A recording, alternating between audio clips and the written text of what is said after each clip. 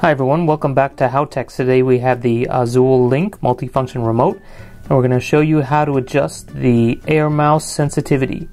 So in order to do this, you want to be in the air mouse mode using the blue light here. So make sure that you're not in the IR blaster mode by pressing the AI learn button. So make sure there's blinking blue, and once it is, then you want to hold down the menu button and then either plus or minus to adjust the speed up and down. It's a little bit confusing, but basically what you want to do is, let's first go to adjust the speed downwards. So you can see here I have it set really high and it's actually really hard to do anything, so we want to turn it down a little bit.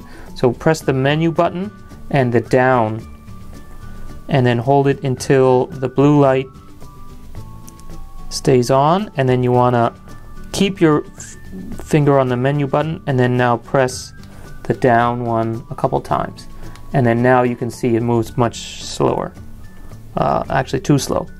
So now if I want to adjust it upwards, again I do the same thing except with the plus button. Now one important thing, we have this thing connected up to a Mac, and these plus and minus buttons are also mapped to the volume buttons on the computer. And so the problem is, every time you push this, it beeps louder and louder. And so when you're holding it down for the 3 seconds, it just gets louder and louder. So make sure that you know, you're in a place where you can be loud, because it actually gets kind of annoying when you're doing it. So okay, hold this one down, hold this down, 1, 2, 3, and now if I press up, it's pretty much at max volume, but now I can adjust the speed upwards. So here we go, and now I'm back up to high speed.